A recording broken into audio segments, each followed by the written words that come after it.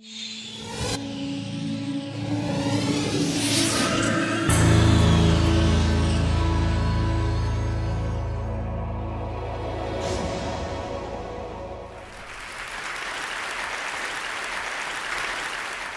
Edgerton inspired us with awe and curiosity with this photo of a bullet piercing through an apple, an exposure just a millionth of a second.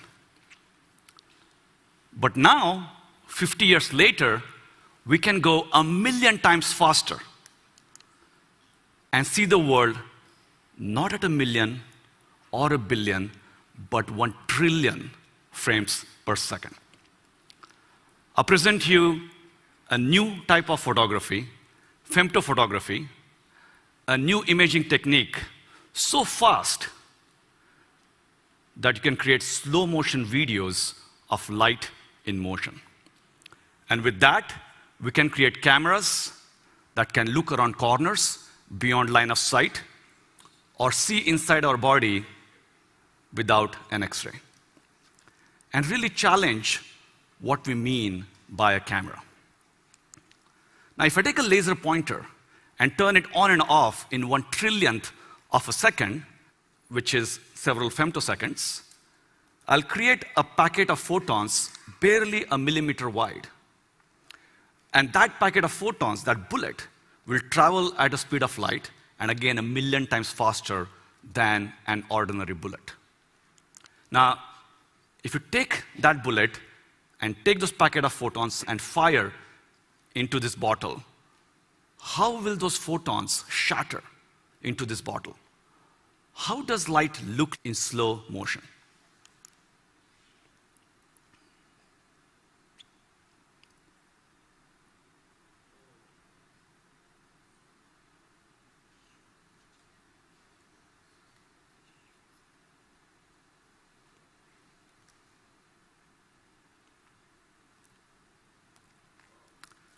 Now, the whole event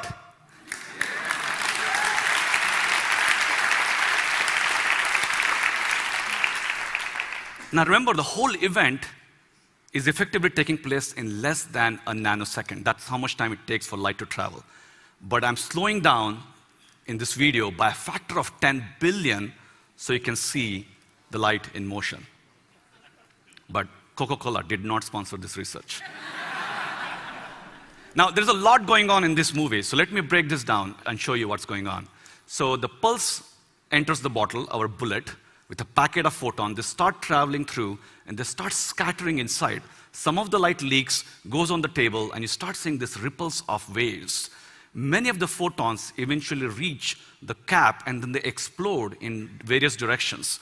As you can see, there is a bubble of air, and it's bouncing around inside. Meanwhile, the ripples are traveling on the table. And because of the reflections at the top, you'll see at the back of the bottle, after several frames, the reflections are focused. Now, if you take an ordinary bullet and let it go the same distance and slow down the video, again by a factor of 10 billion, do you know how long you'll have to sit here to watch that movie? A day, a week, actually a whole year. It'll be a very boring movie of a slow, ordinary bullet in motion. And what about some still life photography?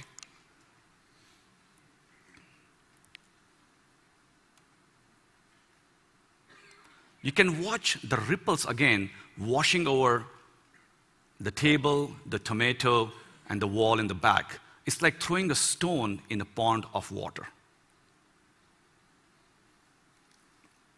By the way, this is how nature paints a photo, one femto frame at a time. But of course, our eye sees an integral composite.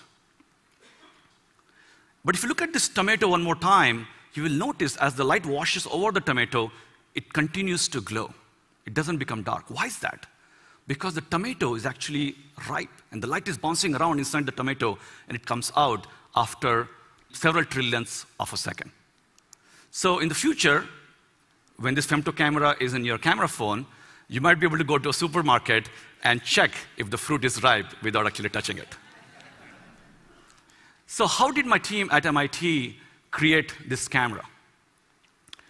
Now, as photographers, you know, if you take a short exposure photo, you get very little light. But we're going to go 1 billion times faster than your shortest exposure. So you're going to get hardly any light.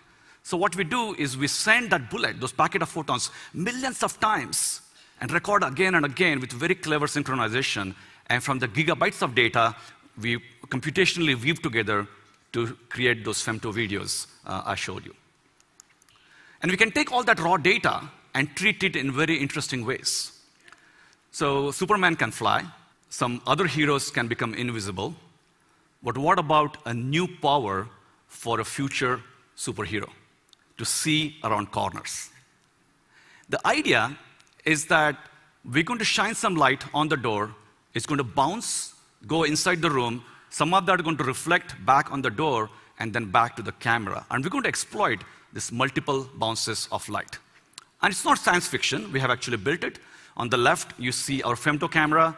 There's a mannequin hidden behind a wall, and we're going to bounce light off the door. So after our paper was published in Nature Communication, it was highlighted by nature.com, and they created this animation.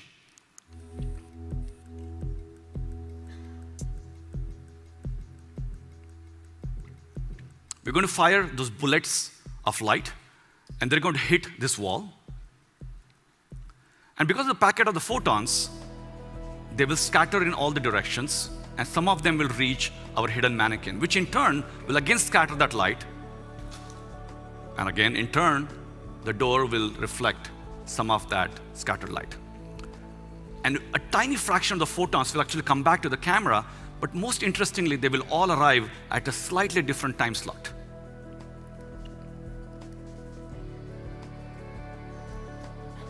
And because we have a camera that can run so fast, our femto camera, it has some unique abilities. It has very good time resolution, and it can look at the world at the speed of light.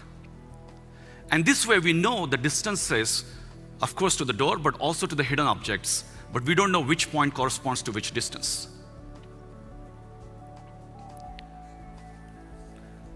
By shining one laser, we can record one raw photo, which you look on the screen doesn't really make any sense.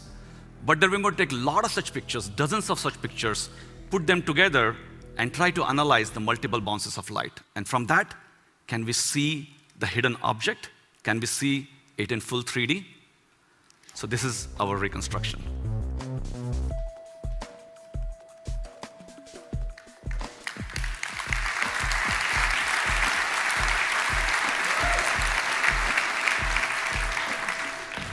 Now we have some ways to go before we take this outside the lab on the road, but in the future, we could create cars that avoid collision with what's around the bend. Or we can look for survivors in hazardous conditions by looking at light reflected through open windows.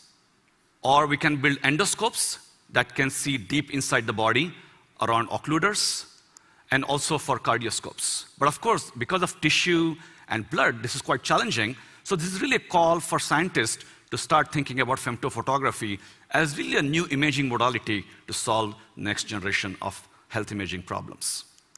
Now, like Doc Edgerton, a scientist himself, science became art, an art of ultra-fast photography. And I realized that all the gigabytes of data that we're collecting every time is not just for scientific imaging, but we can also do a new form of computational photography with time-lapse and color coding. And when you look at those ripples, remember, the time between each of those ripples is only a few trillionth of a second. But there's also something funny going on here. When you look at the ripples under the cap, the ripples are moving away from us. The ripple should be moving towards us. What's going on here? It turns out, because we're recording nearly at the speed of light, we have strange effects. And Einstein would have loved to see this picture. The order at which events take place in the world appear in the camera with sometimes reversed order. So by applying the corresponding space and time warp, we can correct for this distortion.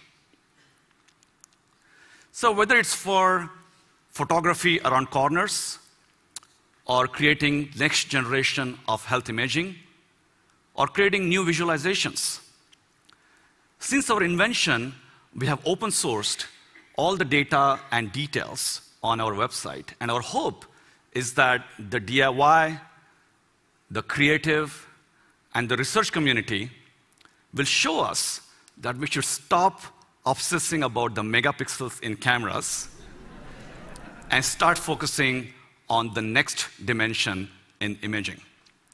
It's about time. Thank you.